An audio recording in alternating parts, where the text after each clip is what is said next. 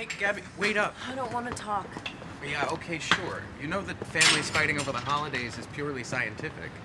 It's called hypercopresence. You're forced to spend a lot more time smushed up against each other than you normally do throughout the rest of the calendar year, resulting in people losing their shit. I thought I said I didn't want to talk. You said that you didn't want to talk. There were no restrictions on my ability to converse. Wow. Princeton's finest. You know, I would think that with your big fancy education, you would have learned that you need two sides of a conversation in order to converse. Which is exactly what I have. Come on. Oh, stop. You're so annoying. But still so charming. Yeah, well. Seriously, what was that in there? It's been that way with Mom ever since you left. I can't do anything right, and she's constantly comparing me to you. I mean, I know she's always been harder on you, but... Last week, she actually apologized for not doing as good of a job raising me as she did with you. So... Wow. Yeah.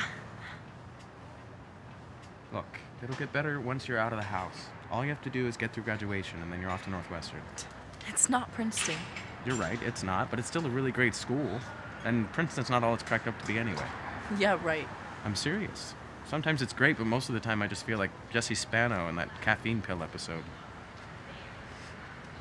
I'm so excited.